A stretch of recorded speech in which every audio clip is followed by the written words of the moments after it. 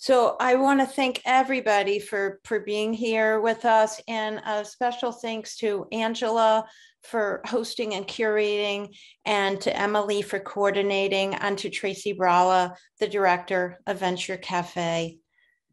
So I'll be sharing my work that's in the Academy of Natural Sciences exhibit, Invisible World of Water.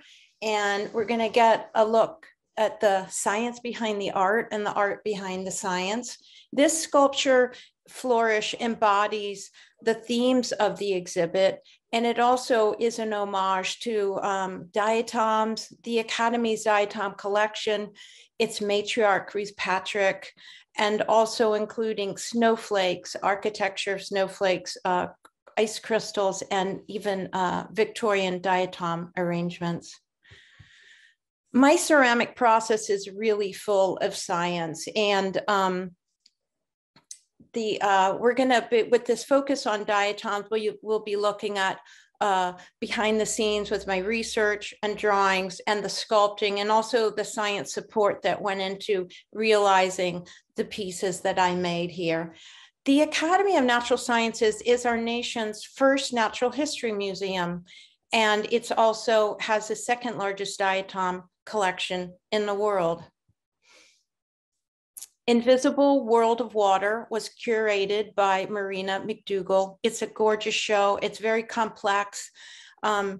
It is the intersection of diatoms and ice crystals. So we're looking at snowflakes, and I'm the only artist in the exhibit, but I'm with some of the pioneers of the 19th and the 20th century, including Ruth Patrick, Ernst Haeckel, Snowflake Bentley, Dr. Nagaya, who's a Japanese glaciologist. There's one contemporary scientist in here, and there are beautiful projections on the wall of his documentation of crystals growing in ice. They're very beautiful. So right here we see my sculpture, Daughter Cells. That is an abstraction of binary fission, which is reproduction, asexual reproduction in single cell organisms. So it's celebrating thriving and growth. So this is one of the two large cases of diatoms in the exhibit, and the detailed shots on the lower end show the diatom Campi lodicis that we're going to get to see it in process in a little bit now. But I really want to take this time to acknowledge the great team behind this exhibit, especially Lauren Duguid, who's the Academy's designer and the director of installation. She did such a beautiful job with the entire show, and also the brilliant support from Jennifer Sanchi, who's the senior exhibition director, and my amazing fearless science guide, Dr. Marina Potapova, who is the director, the curator of the diatom collection. So diatoms are one cell. Some of us know that, but it's still, even when you know it, it's hard to really get it, that they are one cell. So what I create, and goes through multiple firings, it's all hand-built ceramic, is to really help magnify that unseen world that supports our life on Earth. Diatoms are exquisite and essential. They are glass lace, they are silica, and they house plankton. So it's some of the smallest plants in the world too, but they photosynthesize more than a fourth of the oxygen for our planet. They live in water, that's in fresh water, salt water, even the moisture in the soil. And they also help make my artistic breath possible, which is really cool because diatoms in the ocean, when they die, they fall down to the bottom of the ocean, and it creates what we know as diatomaceous earth. We know this is used in a lot of filtering systems. It's used in agriculture, but it is my kiln brick. So it makes my kilns and my firings possible. I have a very special fondness with diatoms. So these pieces may be sitting in cases, they might be hung on the wall or installed on the wall or in a case. So they're also, you can see colonies, this in the front here, this stellate colony. They fuse together because they know when they are work together that they can navigate into nutrient-rich waters and they can be more powerful working as a team. This case here over this case is a very large plate by Ernst Haeckel. He was a 19th century scientist, artist, and philosopher. He gave us a number of words, including ecology and protist. And protist is the category that diatoms fall under because they are not plant or animal or fungi. And this is a page from his very famous book that was published in 1899 called Art Forms and Nature. It is quite a thrill to have my work in the case with one of the early publications of Art Forms and Nature. And it was 6 years ago that Angela had offered me a show at Esther Klein Gallery. And so it was going to be my wildlife shields, which had very colorful patterns on them. But I was gathering up my inspiration and my species in folders, and it looked like really 90% of everything I was gathering was from the sea, and that was not quite balanced. But I picked up Art Forms in Nature and I was thumbing through it, and I came upon this actual very page. It's actually with the one that they put into the exhibit. And I just thought, these are shields waiting to be made, sculptures waiting to be made. And I just let it carry me literally out to sea. And so Angela curated my very first Lemaire exhibit. Adjoining the gallery, a part of the show this is a historic reading room. And this is where they place Flourish. She's sitting next to Ruth Patrick, a portrait of Ruth Patrick. And I just want to also mention that they had a very extensive renovation in that room where the gallery is. It's a library that was never open to the public until a very big renovation occurred, and just it just was completed right as the pandemic was starting. So this show is one of the first ways to celebrate the beautiful space, and including this historic reading room. So Ruth Patrick is such a pioneer, and she was the first woman director of the Academy of Natural Science, and she really transformed it into the world-class education and research institute that it is today. She died in 2011, but she lived 105 amazing years. And she was the world authority on freshwater ecosystems and helped set the stage for the modern environmental movement. She advocated for an integrated, holistic approach to waterway health in her groundbreaking work in ecology. She created something called a diatom that's in the exhibit, and it's like a float from a toilet tank, like a copper float. They used to make beautiful metal ones. And she had that kept it would gather water, and she knew that if you looked at the microscopic level, say the diatoms in the rivers and streams, you would be able to get a pulse on the health of the waterways. She's the first one to do this, and she really established what is really known as water ecology today. Extraordinary work. Some of those equipment and things are in the exhibit. So now I'm going to share some highlights of the process behind Flourish and Campylodiscus. So I really start with a lot of research, and these are some pages of what would be my sketchbook, but they're often filled with wild notes like this. And in these next slides, I started by looking for diatoms that would be in snow and ice. And these images they're all, remember, they're just from a microscope, but these were found in an ice core in a glacier in Peru, as are these. These guys made it into my sculpture, and also some diatoms from the poles, so that I could cover the whole globe with these diatoms. Now this page is some notes and drawings for the diatoms that were named for and by Ruth Patrick, and also Dr. Marina Potapova, who this is an homage to. So they really can be a deep bow to the matriarchs of the Academy. When you're a diatomist, you get to name the diatoms, and some of these diatoms they named, and some were named after them.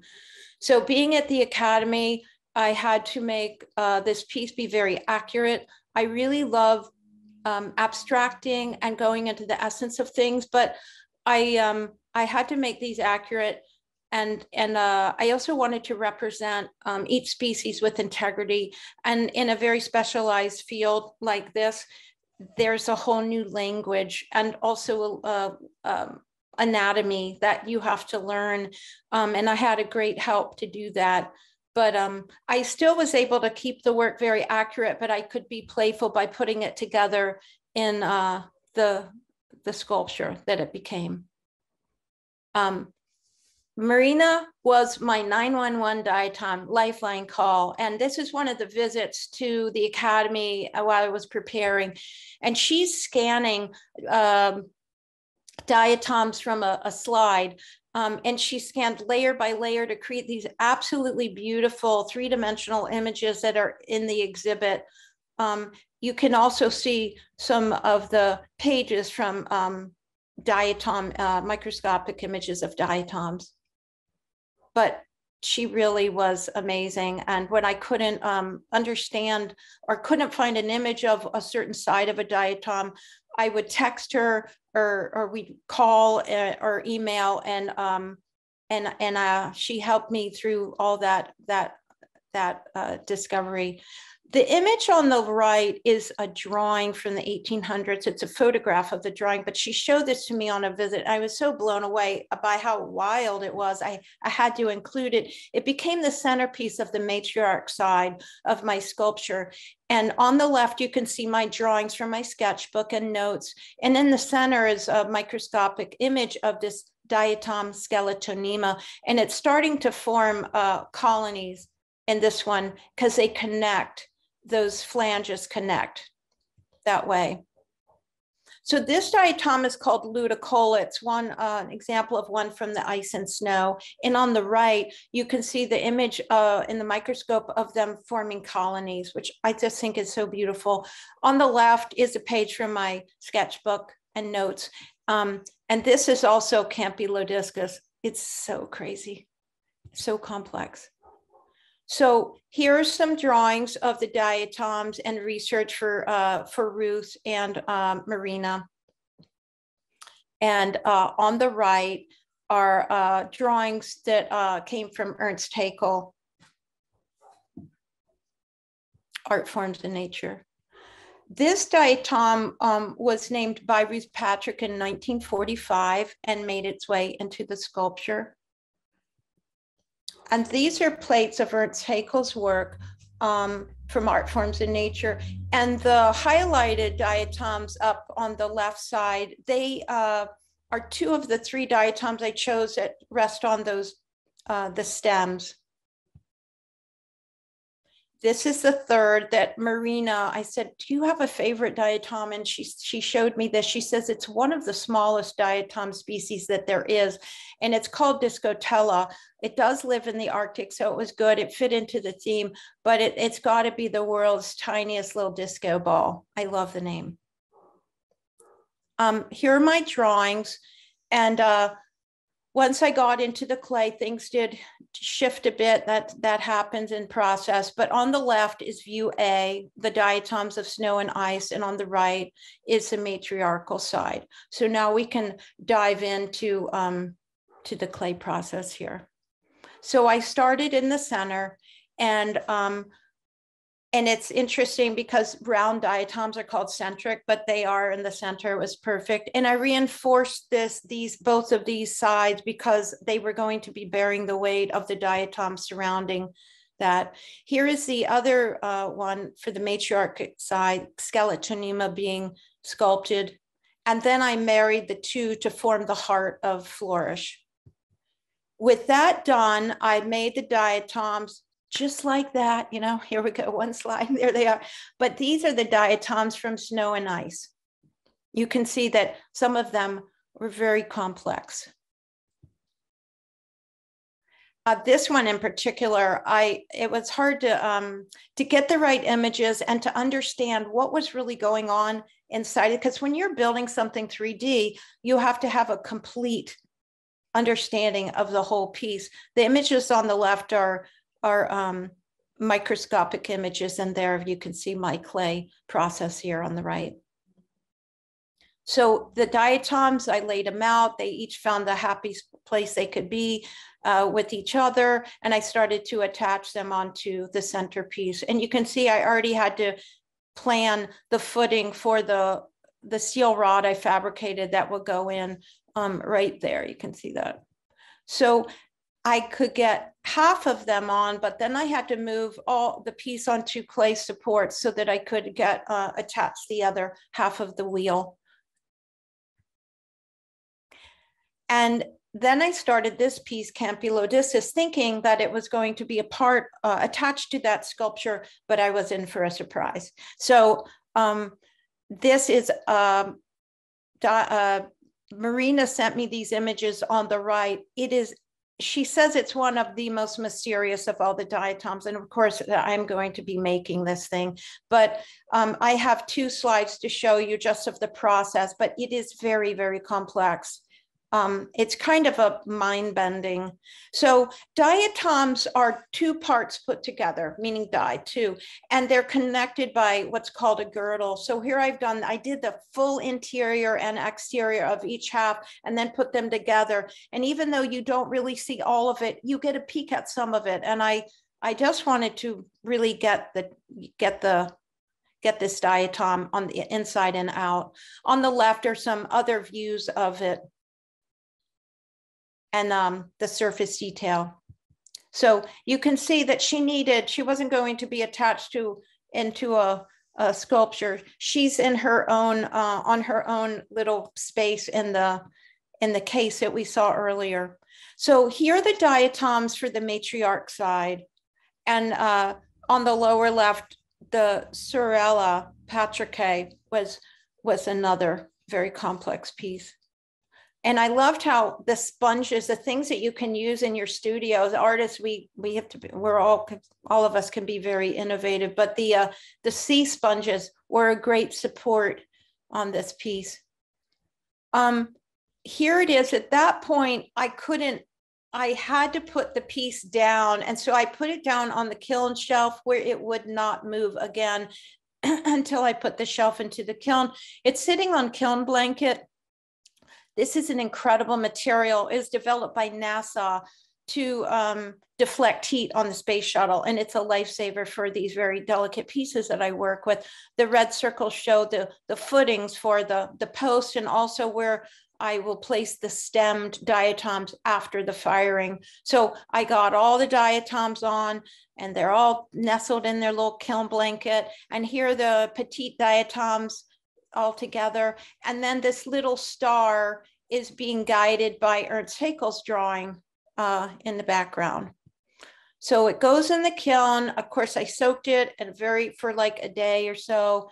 And then I put the lid down. And the very first firing is always very critical because that's when it might blow up or not. So this was a very grateful day when I opened the kiln and saw her all in one piece. And during this time, we had just moved out of the house that we'd been in for a long time. And it was a very epic change. And I did all of this work at the dining room table because the studio was under complete process. But silver lining is when you move, I had a wardrobe box, which made the most perfect temporary spray booth. So I set her up in there and we built the base so I could even just airbrush her and manage that. So she got airbrushed with white underglaze, all the surfaces, and then back in the kiln. There she is in the kiln. And then that went through a hotter firing that time. It came out, and then I repeated again, but this crazy green surface is actually clear glaze. And I airbrushed and hand painted. It took a number of days to do that. And at this point, the glaze, when it's in the kiln at that heat, which is the highest temperature of this firing is like 1940 degrees, This might be an 1830-degree firing, but if the glaze touches anything in that heat, it will fuse permanently to it. So it had to ride through this firing on stilts very carefully. So here it is going in the kiln, and here me opening the lid. It's crazy the transformation that occurs in the ceramic process. And then there's a detail. I bent down in the kiln to get that shot of it's resting on its post. And then this is the final firing. This intense blue is actually a mother of pearl luster. It looks so strong at this state, and it changes so dramatically, but it is that sheer iridescence that's so pretty on a ceramic. So that it is going through that process and coming out on Campi Ladiscus. You can see like the kind of the sheer rainbow on that. So with all the firings done, then I was able to silver leaf the steel support post and the stems. And then here's my dear friend, Rich. And he's my photographer. He's a cinematographer. He's my collaborator on Interdependence. That was at the Missioner Art Museum in the Rising Tides exhibit. And here we are doing the photo shoot on Flourish. And he wore the most perfect shirt for sure that day. He had just come back, and his wife had just come back from some time at Woods Hole. So here's the legend that I created. It's at the exhibit. It's also on my website with this piece. There's a description here, but it also names the 21 diatoms by species and habitat and geographical range.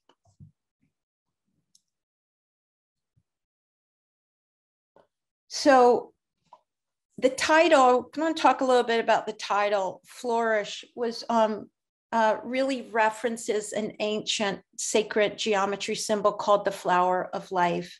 Its feminine energy embodies the cycle of creation and the blueprint and interconnectedness of the universe. Her intention blossoms with the universal gifts within us all, needed to make the crucial changes now as a planet.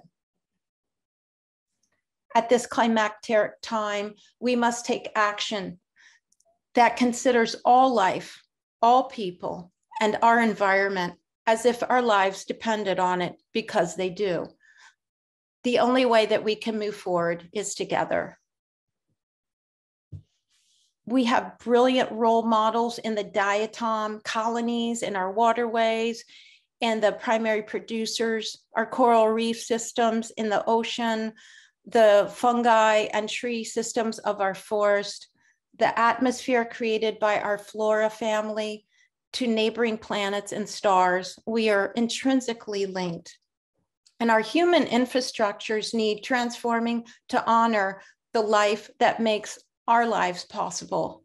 We are stewards of this planet. And this time is an incredible wake-up call. Millions of years show us that rich diversity and reciprocity fuel thriving communities and environments. This light-giving flow has enabled life to thrive for eons. Even in this very stressful time, there are incredible innovations being made every minute. We are creating the future right now, and we have inspiration everywhere, from microscopic to macro. The Invisible World of Water is up through April 17th.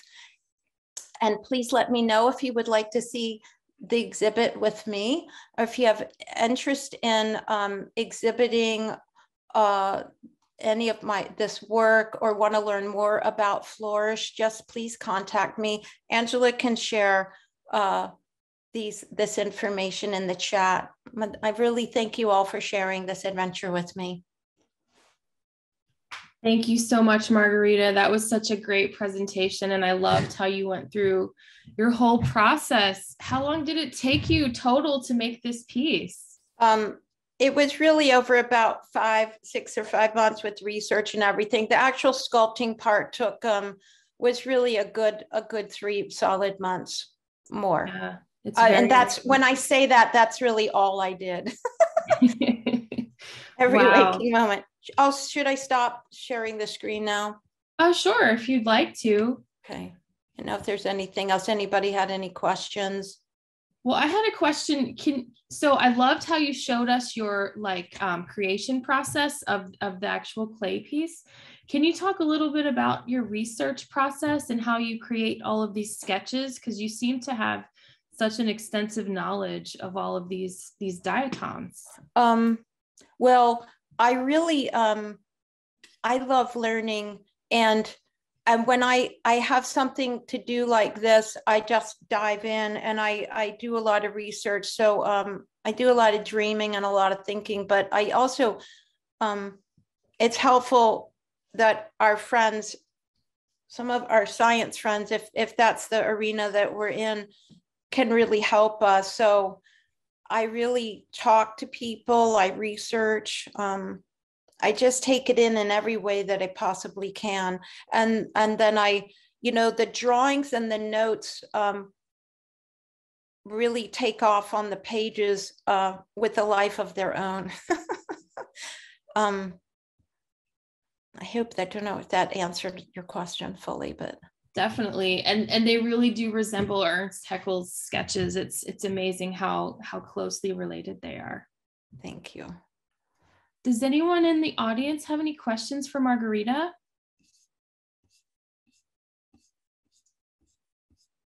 Well, I want to thank Marguerita. Marguerita, can you not share your screen so we could all see you? Absolutely. I just think Marguerita is a marvel. Thank you. A wonderful example of a research artist. And she really does her homework, and she's articulate. And I think the statement that you made at the end about the title is so meaningful. And I just want to thank you. Thank you, Diane. That means a lot. Thank you so much.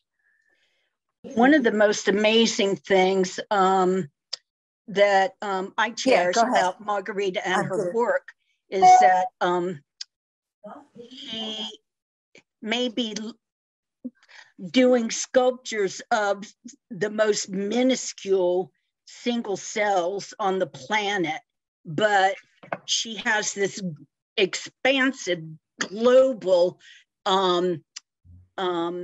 picture in her thoughts and presentation of these tiny little things and how they impact our lives, and the bricks in her kiln, and the fact that they give us a quarter of the oxygen that we breathe.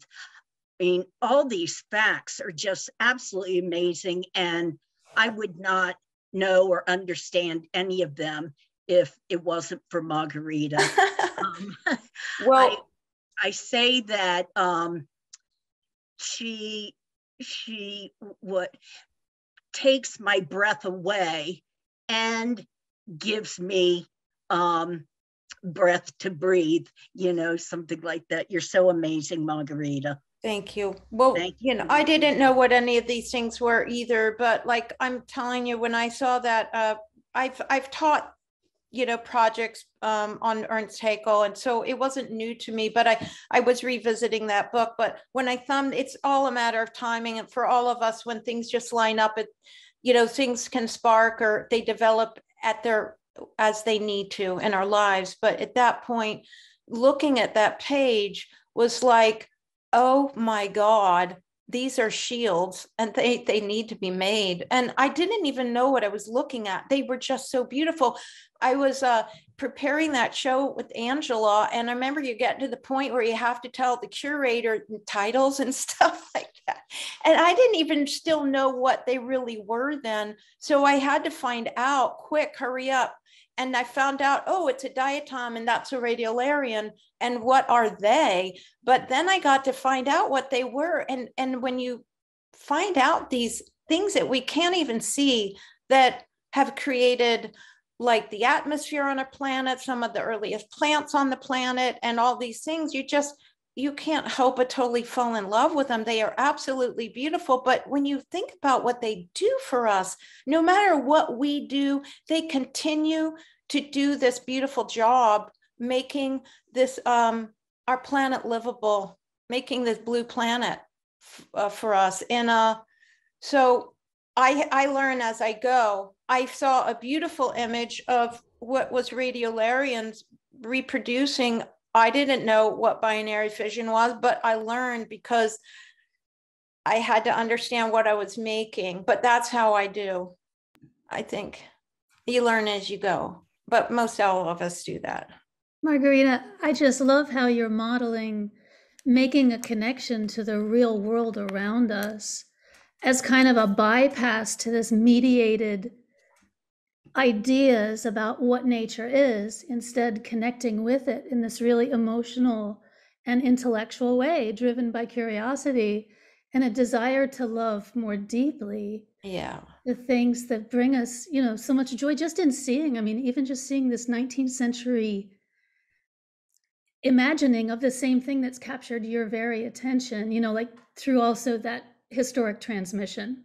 It's just like your project has everything. And I love your connection to like our printed material culture and the different ways that we're able to perceive nature around us. Yeah. Great work. I love it. Thank you so much. I think right now we don't have a moment to waste. We can't think about imagining the world anymore. We, like Diane, is really an activist and a woman of action.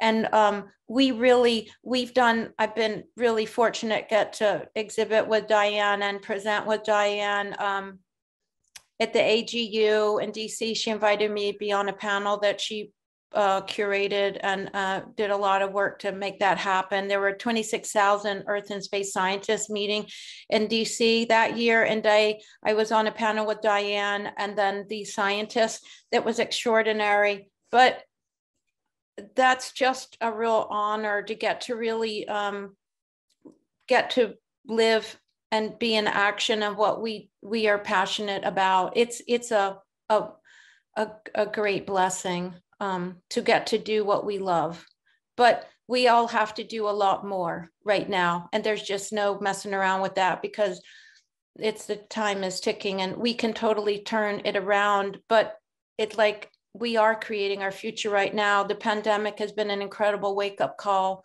We don't know what's next because we're creating it now. That's a really beautiful way to say that. And I love how you're, you know, shedding a light on these invisible processes that happen, but are so important to all of our lives. Yeah. And I've really enjoyed watching your work evolve over the years. I feel like you've gotten really a lot more detailed and intricate, and the work that you're making now is like, I don't know how it's even possible. Like how, I don't know, you're just, it's the technique is so good and well done. Thank you. I don't always know either, but I just know that I want to keep going, and I just want to keep expanding. And why bother doing anything unless we're going to really go farther with each thing that we do and rethink or we make. So, yeah. Nefertiti is a piece that I made for the Michigan Art Museum, and it's in their collection now.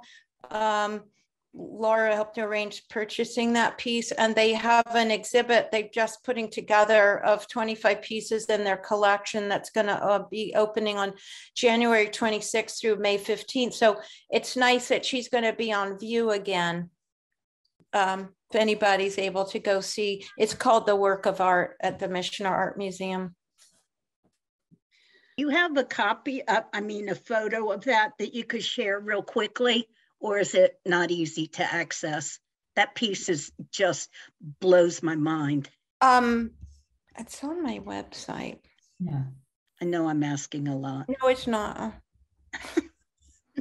Marguerita, I have a quick question. First of all, hi Heather, thank you for being here. Yeah, no, thank you. I really share your love of nature and your concern about the impending Anthropocene and the state of the planet. I have a kind of tricky question, but I think it's good for all of us to be aware of, and that is, if you could talk a little bit about your process in terms of your failures and your trial and error, and how you I kind of see your work touching upon both art and design in the planning stage and the research stage. And I'm wondering if you build prototypes at all, if you made smaller models that failed, and if they did fail or there were some trial and error stories, if you could share those with us. Absolutely. One comes to mind immediately. Do I make models?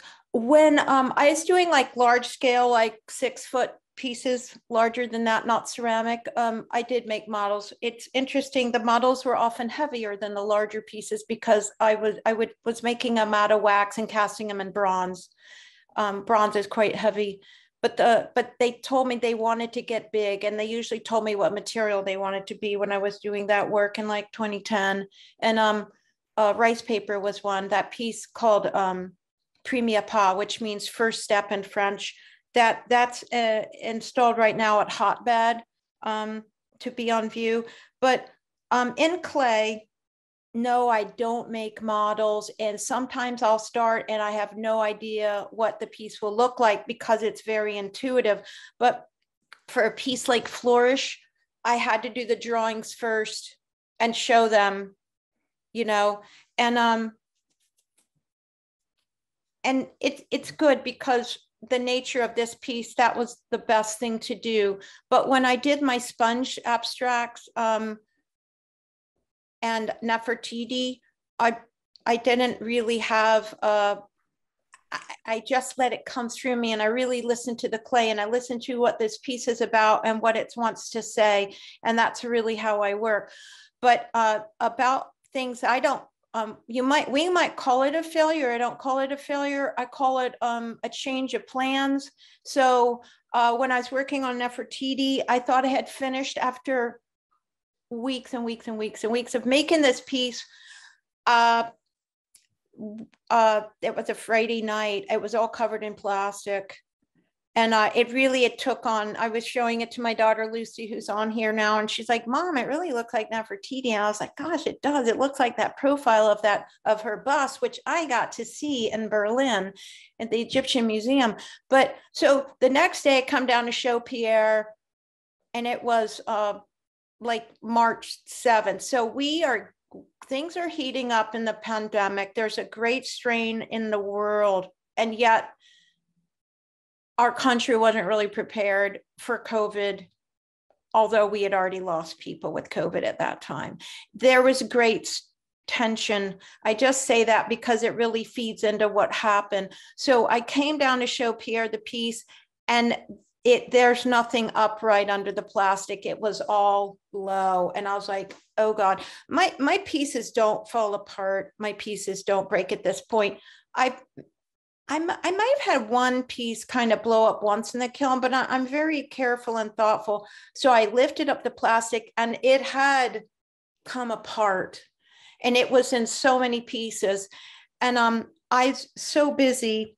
I had a lot of shows, and I had so much going on. And then there was this, the pandemic. But I feel like that thing completely came apart, and I feel like it was, obviously there's science and physical reasons why that happened. The weight and thing fell over, but I think energetically it was just, it had to come apart. And it's like everything has to come apart right now. The things that aren't working, the infrastructures on our planet that are not serving everybody, they must all come apart so we can start new. And it's like she was a symbol because she rose from the ashes. I didn't have that much time. And Diane was in that show, but I had such little time to finish that piece. But then within that same week, it got shut. We had the pandemic on March 13th, and it shut down. And then Laura gave me the call and said it's going to be delayed. So with like every minute that I had more time to work on Nefertiti, and which is Egyptian. Actually, her English translation is "The Beautiful Woman Has Come," which that's what Nefertiti means. She's a female pharaoh. She was so powerful. So that piece became a completely different piece because it came apart. So it had to be new. It had to have a new life, and it had to be completely transformed, which I was able to go farther. I had never done anything. It was the most complex piece to date in my career at that time. The piece that I did, Flourish, and then my Flora Shield Life is also in that category of like going to another level for me. But yeah, I think amazing things can happen when you think it may be called a mistake. A mistake is only a judgment. Oh, thank you, Rich. You already probably had that up there. Yeah, of course I had Thank it. I had to find a way to sneak it in. So it's my background. Thank you so much. Here, I'll get my face out of the way. The sculpting is one thing, but Nefertiti, I did things that I wanted to, I was able to do things very isolating, glaze and leaving the whole body unglazed. So to do a lot of technique that was enabled those eggs to be glossy and white and iridescent. So that's my response to that, Heather. Marguerita, I just want to ask you about one thing you said at the beginning. You said your sculptures tell you what material they want to be. Can you talk a little bit more about that? Yeah, when I was did my master's, and they didn't have a ceramic program, but it didn't matter because I've lived my whole life in clay. So I was working a lot of different materials, and I moved here from Seattle after 27 years. I didn't know a soul here. Everything was new. And I was kind of like rearranging my molecules and changing everything and working, listening inside to see what could come out of me. I knew I had to do this move. I felt like the most important work in my life was in front of me and I hadn't done it yet. And I just didn't even know what it looked like. And or what it would be or how to do it. But when I was, I did a lot of work in Foundry because I was also working on a meditation garden that was up on 3 acres that I did in 3 acres in Baltimore. So I was finishing some of the bronze for that meditation garden, and I'd work in the wax. And wax is really great for me because it's like clay, and I really like plastic materials, meaning they move and bend and they're flexible. So I would make these smaller pieces and then I was casting them in bronze. But yeah, I just thought I did a lot of things in Angela, and they were all organic forms and they were abstract, but they were all both based on, it's a lot of what I still care about: growth, life. And I was very aware back then that we have to be adaptable. We have to be flexible because we are in a big change, and we could feel it back then. I was in a personal change, but I felt it collectively too. So I just think if you're gonna grow up and be a really big sculpture, what do you want to be? And one piece I did was 6 foot, that big emergence, like that piece was an abstraction of root systems and oak tree roots underground graft together. They form miles and miles of an interconnected system. And so this piece I did was a takeoff on that. So it was like emerging into a new world. So it came up above the ground and it was very heavy. I made it out of the materials that you use when you build foundry molds: plaster, the fibers, in steel. And this was a big heavy piece. And I covered it with red iron oxide. And then I thought, once you get above ground, you don't need all this weight anymore. And I was like, we have to change it. So I built another piece and used that emergence as a positive mold. All these are based on the techniques and the process that I was going through in Foundry. So when you're making a mold in Foundry, you use roof flashing to go between the sections so they don't connect. So I built a mold, a piece over it, and I thought, it wants to be light, and it really wants to float, and it really wants to fly. So I did it out of rice paper. I did have to do, this is one thing I did that, Heather, it was in a very new area. So I did do a ton of testing, and I did small pieces for this piece I did. And I found out how to make the structure of the rice paper hold itself up by making ribs. And Pierre was a great influence and help with me being the architect and designer that he is. But I tore the rice paper into many small pieces, and I used a bath of like Elmer's glue and water and dipped it. And I made a skin over the big piece that was shrunk wrap so it wouldn't stick to the actual sculpture emergence, and made a skin for the piece that became Premia Pa. And Angela has exhibited that piece. She, bless her heart, rented a U-Haul and took it up to North Adams, Massachusetts. But that piece hangs on the ceiling. So I took the pieces off after I built them. That took months to do because I was tearing millions of pieces and building what I call ribs to make a structure so that the rice paper could hold itself up. When I took it off, it was like butterfly wings. It was so delicate. So I did ribbing on the interior when it was off. And then I put it back together and I thought, oh, go back together and it'll be like a lightweight one. But no, it really wanted to be up in the air. So I turned it upside down and it floats. But that's part of that, some process. It's a gorgeous piece. Thank you. Does anyone else have any questions for Marguerita? No, but I have. Can talk? Go ahead. Yeah. You me? Oh, Angela, I want to answer one of your earlier questions. How Marguerita get into these things? First, you have to find the right dining room table, okay, and cover everything with clay. But there's one thing: she started to work on a piece of paper, drawing, things like that. And it's amazing, after 10 years, every time I see the work, I am surprised. I am terrified when she put it in the kiln because I know what can happen. I think I'm more afraid than she is. I'm terrified for the whole night, okay? He doesn't sleep when the kiln's on. After 10 years, I've seen every time this kind of work, which looks like clay, like, I don't want to say not much, but it's clay, transforming itself with a fire. I think it's fantastic, and I always get surprised. I always will be surprised. With the clay and with Marguerita, of course.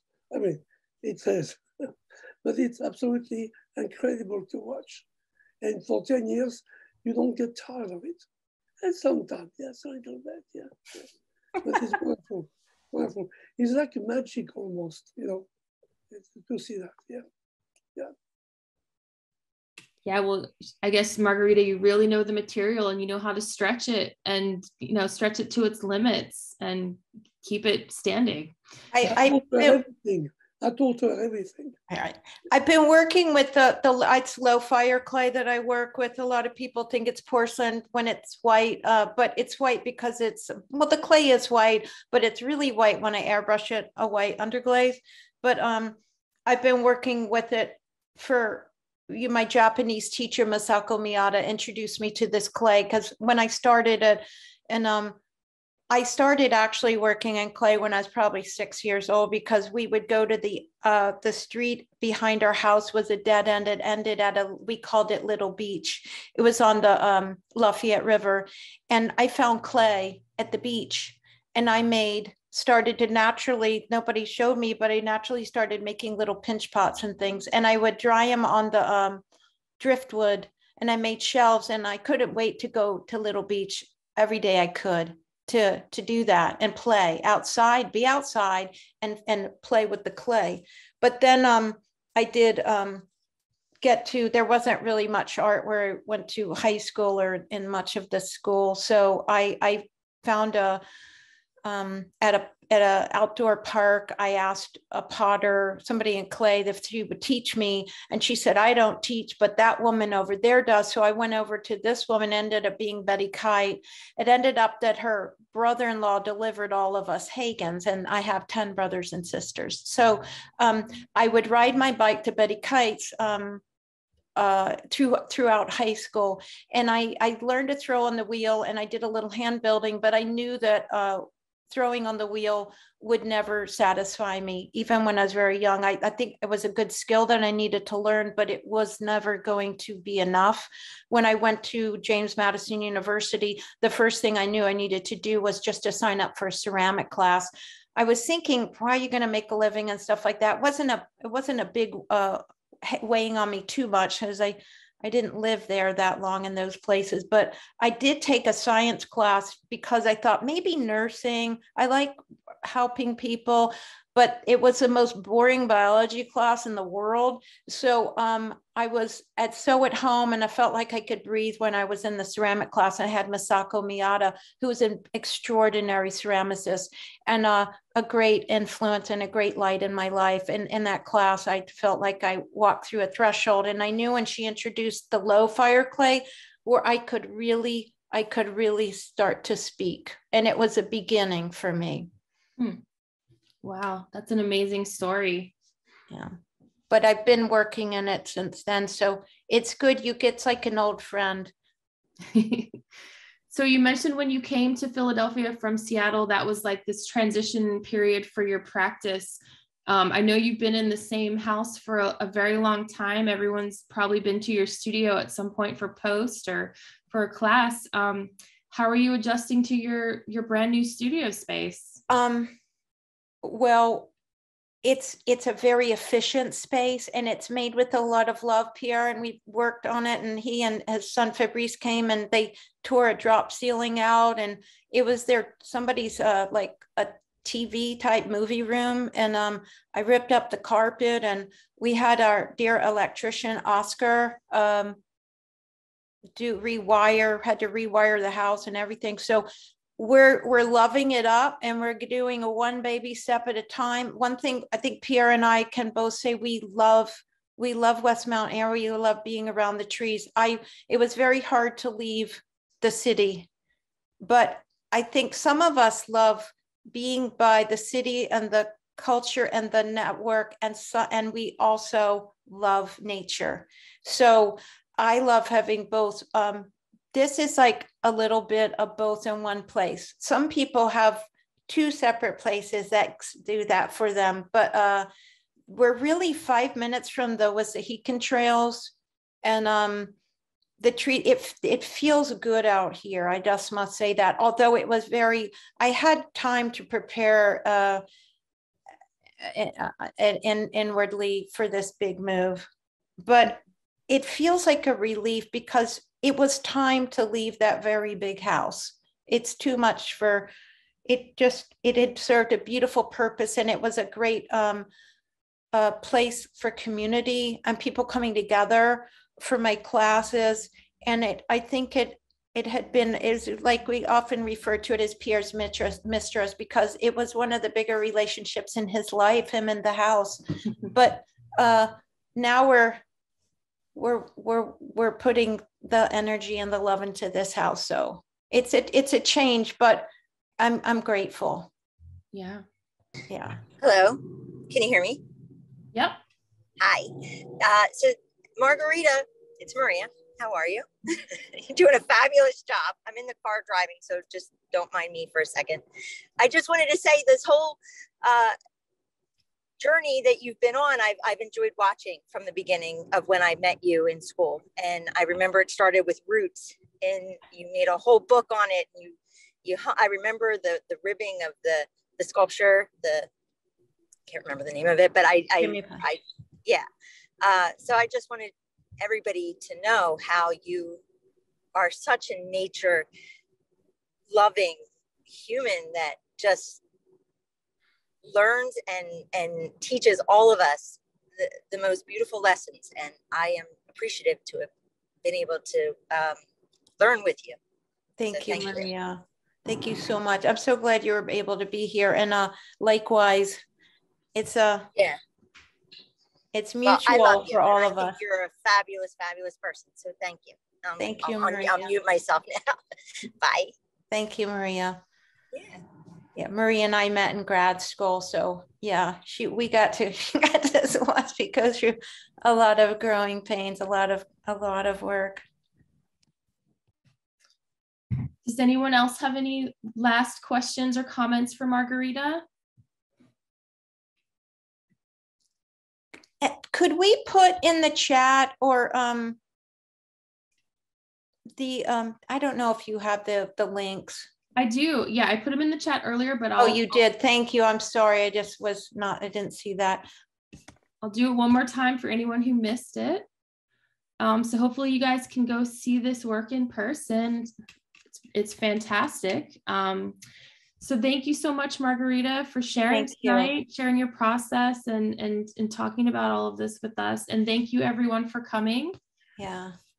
Thank you so much, Angela. And I so appreciate everybody being here and everybody that's going to be watching this recording. Thank you so much. And we'll be posting it. Yeah, it'll be on YouTube.